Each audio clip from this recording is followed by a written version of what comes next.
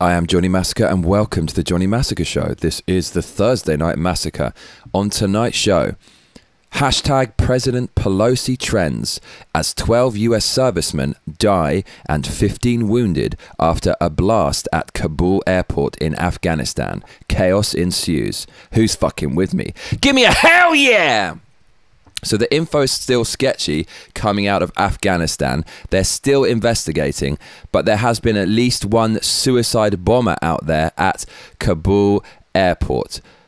12 US servicemen at least are dead after a suicide bomber blew himself up. That means bang bang, gunfire after the suicide bomber exploded himself. Apparently shots were exchanged between the US forces and various Islamic extremists. So General Mackenzie, who is a United States Marine Corps general who currently serves as the 14th commander of the United States Central Command, told CBS News, quote, "A bomber came to the gate and detonated while being checked by US service members. That cowardly piece of shit." He said the US is still focused on preventing other active threats to the airfield. There are reports of a second blast outside a nearby hotel. The bomber blew himself up at what is known as the Abbey Gate at the airport, and those killed included 11 Marines and a Navy personnel, and the number of injured and dead is likely to rise according to pretty much all sources. Now, the DoD say evacuations will continue after the attacks, and the authorities are describing this as a complex attack, which means simply that it was a well-planned, well-orchestrated, premeditated scheme. Well done, Darth Biden. Another massive win. But Biden's not to blame. Nothing is his fault. Anyone would have made the same mistake, right? You know, I'm going to use this excuse when I bankrupt my next company's manager, right? He gives me a job. Johnny, hey, why don't you come work for my company? Okay, do I get the fucking key to the office, get the company car, and I've got access to the company bank account? Can I make a few investments? Okay, cheers, leave it to me. If you hire me, I'll turn your company around. Okay, I'm hired, sweet. 6 months later, empty the company bank account, blow it on prostitutes and cheap liquor and expensive liquor and everything in between. Then the boss comes and said, Johnny, you've bankrupted my company. Anyone you would have hired would have done the same thing. That's quite simply what has happened here. That is quite simply what Biden is saying. He's saying that whoever would have been in charge, it would have been exactly the same result. You can see how ridiculous that sounds. So more than 5 hours after the attack, there was no news from Biden, and he actually eventually came on at 5 p.m., got to wake up grandpa with some smelling salts, maybe an Epstein massage, some Werther's Original, and the sound of children's footsteps. Finally, he did awake and he gave a little speech. He appeared. And the main takeaway from the speech is, quote, "We will hunt you down." There's nothing more threatening and terrifying than the thought of Alzheimer's Biden hobbling after you saying, "I'm going to hunt you down." I'm sure all the kids now are cringing in fear. So let me get this straight. We went out to Afghanistan. We went out there for fucking 20 years. We spent billions, trillions of dollars, and we withdrew like a complete retard. Then, when loads of people die because of your fuck up, then you say, now I'm going to kill you and bomb you. Too late, motherfucker. This is the reason we went out there in the first place. Because they fucked us up, and then we basically retaliated. And it was supposed to be some kind of nation building and to stop Al-Qaeda and terrorist groups forming and it becoming a hotbed of terrorism. And it was a strategic vantage point. And now you pulled out and they fucking hit you again. And then you say, I'm gonna go and get you. That's why we already went out there. That's why we spent all this fucking money. This seems like such a careless mistake. It's almost as if Biden says, whoops, forgot the car keys, better go back into the house to get them. Whoops, withdrew from Afghanistan without withdrawing any civilians or equipment or leaving any personnel in place, just a few to keep the order. It's mind-boggling. This is a mind-boggling fuck-up. So Biden, he said, the US evacuation mission will continue and not be deterred by terrorists, of course. And I just can't believe what he's fucking saying. He's saying he's going to hunt them down, and that's the reason we went out there in the first place. And now you're basically going to have to go back in there to achieve your objective of hunting them down. This proves you never should have withdrawn like this. So Biden was saying that it couldn't have been done any other way, but then he's saying we're going to go and hunt them. So that basically means you're going to just do the whole fucking Middle East war again, which just proves you're completely wrong and you made a mistake. Because if you're going to hunt them down, you're going to go out there again, then why did you even withdraw in the first place? Because you were already there. You don't have to go back in now because you've left. You were already there. It just proves this is a massive mistake.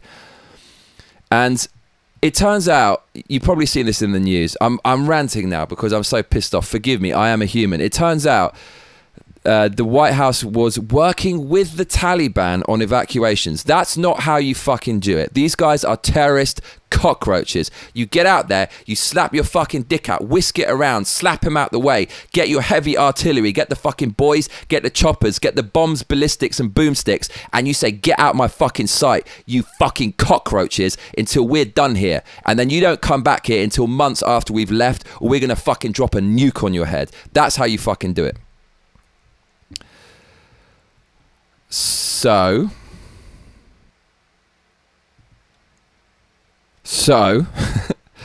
quite simply, the US and White House working with the Taliban on evacuations is kind of like working with Jeffrey Epstein to escort your children on vacation. It is the stupidest thing you could ever fucking do. But the left, they're so altruistic. Everyone's the same. All cultures are the same. Everyone's nice people. Let's trust them, and get your own people killed. And lest I remind you, 100,000 people from this God-forsaken hellhole. That's what it is. It's a hellhole in the middle of the fucking sand. It's like a discount Tatooine. 100,000 people from there have now been shipped into the US, some of which it's already come out unknown terrorists. They made a few mistakes. People from this culture with blowing shit up, blowing themselves up to reach heaven and shag a bunch of virgins. A load of those people are now coming into America. So this is something we should get really excited about. Really excited about. Now, Biden, what else? He said a few other things. CNN's Adrienne Vogt said, Biden says, while no one trusts the Taliban, it was not a mistake to rely on those terrorist motherfuckers to secure the airport perimeter. What? So collaborating with terrorists means you're going to be fine. They're not going to do anything, right? Other than blow themselves up. So Biden is saying that's fine. I can imagine Biden accidentally shoots your dog. Oh, this is fine. There's no problem with this. Just unbelievable nonsense coming out of the White House, left, right, and center. When asked if Biden thought it was a mistake to depend on the Taliban to secure the perimeter of Kabul's Hamid Karzai International Airport in the wake of the deadly attacks, President Biden said, "No, I don't. It's not what you would call a tightly commanded regimented operation like the US military is, but they are acting in their interests, which is to murder Americans, you fuckhead." He said, "I've asked this very same question to military on the ground, whether or not it's a useful exercise, blaming the military, never blaming himself." Biden says he will grant additional forces in Afghanistan if the US military needs it. Again, proving Biden fucked this up. So, okay, Biden's going to grant additional forces in Afghanistan if the US military needs it.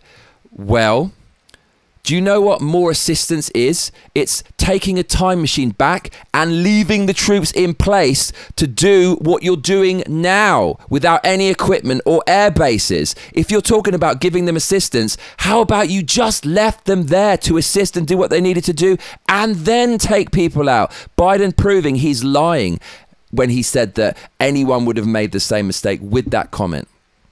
Now, of course, various Republicans are calling for the resignation of Biden. President Harris and President Pelosi was trending on Twitter. Choosing between Skeletor and Camel Toe is like choosing between dying, falling off K2 Mountain or Mount Everest. Take your pick. You're all going to end up in the same clusterfuck. The worst take of the night goes to that smug, snide, snivelling, eye-rolling twat, Malcolm Nance, should call him Nonce, from MSNBC. He's the guy who was on Bill Maher recently, or Maher, with Ben Shapiro, and Ben Shapiro was trying to be as intellectually honest as possible when discussing the racist abomination of critical race theory, and that guy just said, "Oh, your show sucks," and was rolling his eyes with this cringy look on his face.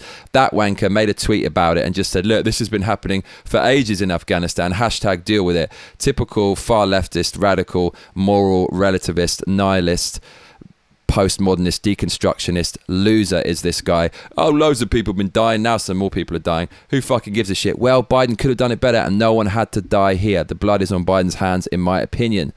I just want to say respect to anyone who went down there, who was called to go out there to fix this mess. The soldiers, the sailors, the Marines, I love you. Without you, real men and women, we would be fucked and there'd be no freedom around the world. So thank you for going out, and my thoughts go out to the loved ones and families who are affected by this fucking disaster.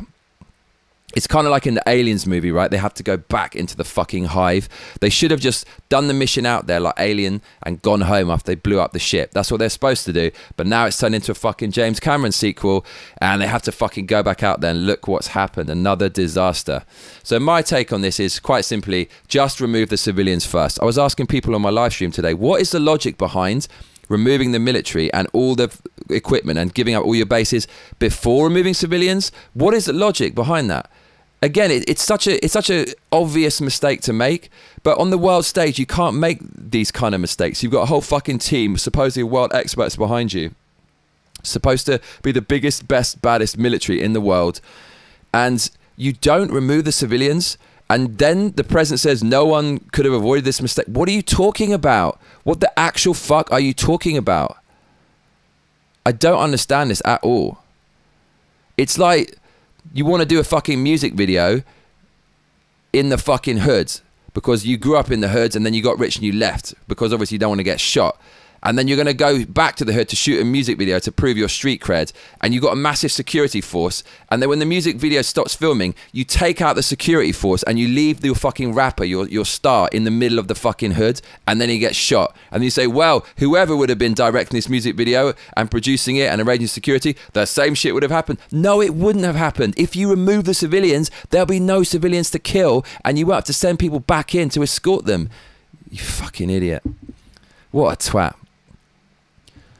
Also, I'd just like to point out that I think now Americans are likely to be left behind in Afghanistan after the Kabul bombings because Biden doesn't want the bad press. In my opinion, we all know Biden is a unscrupulous bastard selling out his own country for decades in order to line his pockets and his son and his family. And I think good press for Biden is worth more than the lives of the people in Afghanistan. So he doesn't want this to continue anymore. I think he's going to leave him out there and he's not going to send anyone else in, and he's just going to try to sweep this under the rug as fast as he can, drop a few missiles and say, look, I fixed it. And I think it's obvious that Biden cares more about good press than people's lives because they keep encouraging violence in the US, right? You got working class communities, you got Black Lives Matter rioting, and then all these crimes in those very same communities. And Biden is telling the people nothing is their fault. He's defunding the police. It's all about optics when actually they're really fucking shit up. Trump weighed in on this. He said, Melania and I send our deepest condolences to the families of our brilliant service members whose duty to the USA meant so much to them. Our thoughts are also with the families of the innocent civilians who died today in the savage Kabul attack. This tragedy should never have been allowed to happen, which makes our grief even deeper and more difficult to understand. That's emotional. Trump really is the fucking president. You fucking know it. May God bless the USA, he said. Now, the Taliban tried to spin this. They fucking tweeted. And bear in mind, right, talking about the Taliban just after Donald Trump not allowed on Twitter, but the Taliban are. If this is not a great example of how the big tech monopoly needs to be broken up immediately and regulated because they're turning into an authoritarian system and censoring the people we need to hear from, then I don't know what is. But the Taliban are still allowed to tweet, unlike Donald Trump. I had to get that news from his personal email. This I got from Twitter. The Taliban said, several explosions have been heard tonight in Kabul. There were controlled detonations carried out by US troops who are destroying their assets at Kabul airport. Well fucking done. So the Biden administration and his shadow government, big tech, further legitimizing the Taliban, allowing them onto Twitter when Donald Trump isn't. All that does is show you that the left are Marxist, censorious assholes. Marxists always want to surveil you and censor because they can't win a debate. Their ideals don't stand up to scrutiny and under the cold, hard light of truth. And so they have to censor anyone who questions their ideology. And that's what they're doing in big tech. That's what the Biden administration does. It outsources all of its censorship to big tech. And they're just proving the fact that they're censorious, Marxist, socialist, communist cunts, proved by the fact they're allowing Taliban to tweet and Donald Trump not to tweet. They've got their priorities all wrong. They are disgusting, the far left. They are dangerous and they need to be gotten rid of as soon as possible. So I'm quite angry today. This has pissed me off. I don't want to see Americans dying for no reason. My American brothers and sisters getting hurt out there for no fucking reason because of pure incompetence when that guy should never be in that seat anyways. And you know what I'm talking about. I am joining Massacre. And if you're just joining us, we are discussing in a huge emotional rambling rant the chaos at Kabul airport where a suicide bomber has claimed the lives of at least 12 US servicemen, with the number likely to rise. But if you've been watching from the beginning, stop your grinning and drop your linen, donate some cash, and let's keep winning. Streamlabs.com/Johnny Massacre. It is 7:26 in the morning. I never stop working for you. I'm tired. I don't get to sleep a lot. I've hardly got any cash because I spent all my time making this show. If you can donate, you're going to keep me alive and you will turn this into a full-time job. And in effect, by donating to this show, all you're doing is promoting free, fair, enlightenment ideals, the ideals that America was founded upon, and promoting them to all my viewers. Think about it as advertising for the freedom and fairness of the future of the free world against the backdrop of the American stars and stripes. So, no music tonight. I would like to just leave in silence, and when we finish the show, I'd like you to just sit in silence and think about the lost lives of the people who are out there defending you and keeping you safe at home. I've been Johnny Massacre, and I tell you what, mate, you better be back for the next episode. Otherwise, I'll be coming around your house. Please make sure to like and subscribe and hit that notification bell because that is what all those other cunts tell you to do. Laters.